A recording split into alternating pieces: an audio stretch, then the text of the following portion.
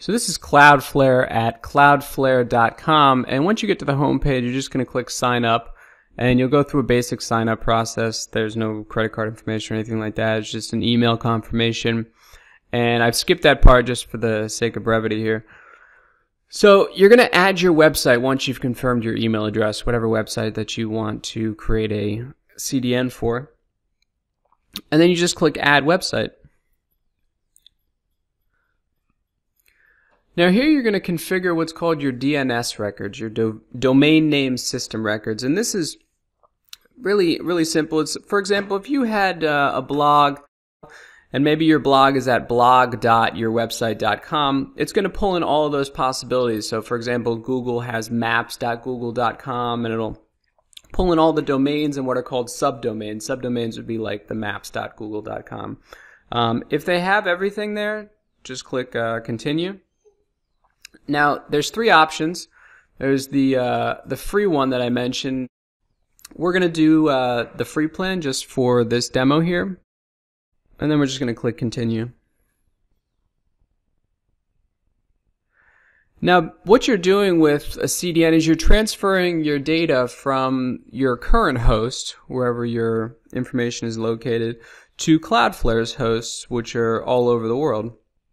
So, on the next page, it's going to tell you step by step how to do that for basically all of the major hosts. So it has internet.bs, register.com, fast domain, domain.com, and I'm going to include this link in the resources so that whatever host you use, you can figure out how to transfer all of your information to Cloudflare. So you just click on whatever host you have. And it's really easy. It's just step by step. You're just logging into your account, and then it's going to walk you through the process, make it very easy for you.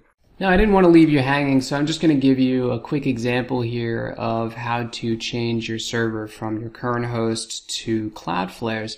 So I know that a common place to buy websites is GoDaddy.com, and so I'm here in my account, and I just want to show you how easy it is to do this. I know I said that they give you a list and has all the descriptions of how to change your host depending on where your servers are located, but I'm just going to give you this quick example because I don't really like the way people explain things sometimes. So if you just click launch when you open up your dashboard for GoDaddy next to your website, you'll see a list of the domain names you've bought here. And if you click on it, put a little check next to it, you'll see all of the options at the top light up. And you just click here and go down to servers. You're going to see your current host in there, but if you go to the top right and you click edit name servers, you would then just delete what you have in there, and then you'd want to go back to Cloudflare and look at the two hosts or two server names that they gave you. Now the first one was dina.ns.cloudflare.com.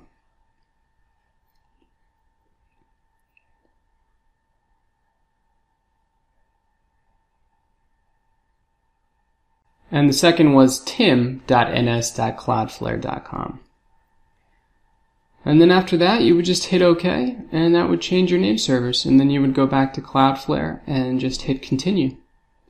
And that's really all you're doing. It's not anything complicated. So Cloudflare has a plugin that makes the process of handling Cloudflare on your site even easier. But for now, we're going to type in Cloudflare into the plugins list and then install now for the plugin.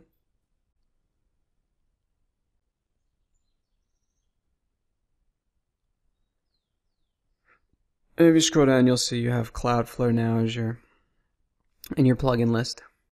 And that's the basic process of setting up a CDN.